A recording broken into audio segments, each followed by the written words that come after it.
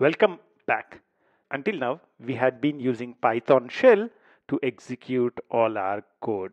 In the real world, we'll be using real Python code written in variety of scripts. Before we would go into an IDE and use the IDE to write the script, I thought it would be useful for us to understand how you can do Python code without the benefit of an IDE. This will also help us understand the Python environment in depth. So in the next few videos, we'll be looking at how to create a simple Python script using any text editor of your choice. Notepad, Notepad++, or EditPad, or whichever text editing software you are comfortable with. So we'll create a simple script, we'll see what's involved in executing it and what's happening in the background with it. Let's get started with creating a simple script file. Now, I'm opening up one of the text editors I have. It does not really matter which one you are using. I'm going to create a new file, and over here I want to type in a simple Python script or Python piece of code, right? So print hello world. Does it get any simpler than this?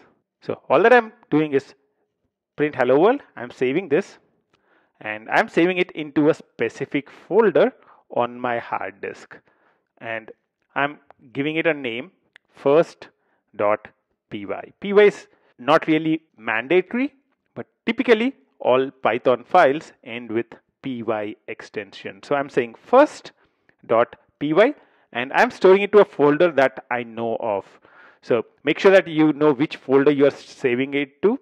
Save it, and after that launch your terminal. So launch up your terminal or launch up your command prompt from where you can run your Python shell. But the first thing you need to do is to cd to the folder where this Python script file is.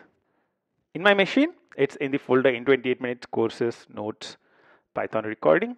So I'm cding to that folder, and now I would use the same command which I used to launch up the Python shell. So if you're using Python 3.6 or whatever you were using to launch up the Python shell, you would use the same thing followed by a space followed by the name of the script. So the name of the file, first.py.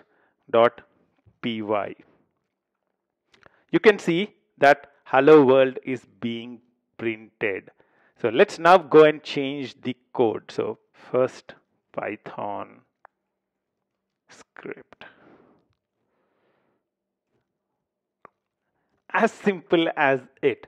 If you are familiar with other programming languages, then you know the fact that you need a class, you need to put the code in a class and all that kind of stuff. While Python supports object-oriented programming, it's not mandatory to create a class. You can almost see it as if you are typing commands starting from line 1. So first command is this, second command is this.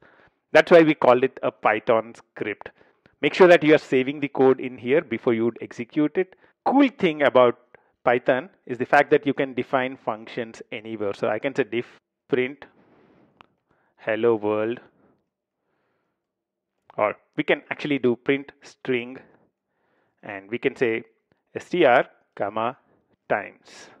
And over here you can now start writing your definition of the code. So make sure that you give indentation. So make sure that you are actually 1, 2, 3, 4, which is typically what we would do. So print string, and I would say for I in range of 1 comma times plus 1 colon, colon, I'll leave enough space, 4 spaces, and now I can type in print str. Thing is, you can also call print str, print string, and pass in hello world and say 5 times. And you'd see, hello world is printed 5 times.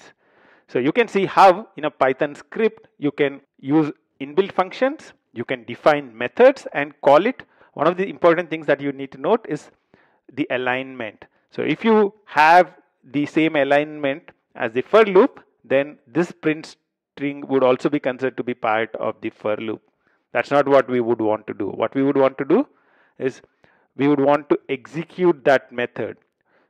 To be able to execute that, what I'm doing is I'm removing all the spaces before it so that this is considered to be similar to this.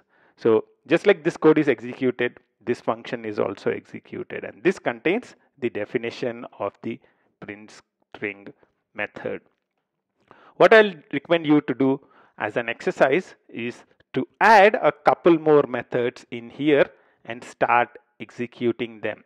If you make a mistake in syntax of any of these stuff, so let's say I'm missing a parenthesis in here, what would happen? You can see that it says line 2 print, there is an error, invalid syntax. So I would need to go in and say, okay, this is the line where there's an error, I can fix this. Or you can create an error and see what would happen. One of the important things you need to understand is fixing things. Whenever there's a problem, you would want to be able to fix things. And one of the things you can try is remove specific things in your code and see what would happen. It says def print string invalid syntax. This would help you to identify errors at a later point in time. Cool, isn't it? In this small step, what we did was we tried to create a simple Python script and we ran it from the command line. All that we needed to do was use the same command that we used to launch up the Python shell and followed it up with a name of the file. So we created a file called first.py. So we were able to execute that and we were able to see the output on the console. So let's quickly run it and you can see that this is working piece of code. As an exercise, try and add a few more methods and try to run those methods as well as part of the script. And I'll see you in the next step. Until then, bye-bye.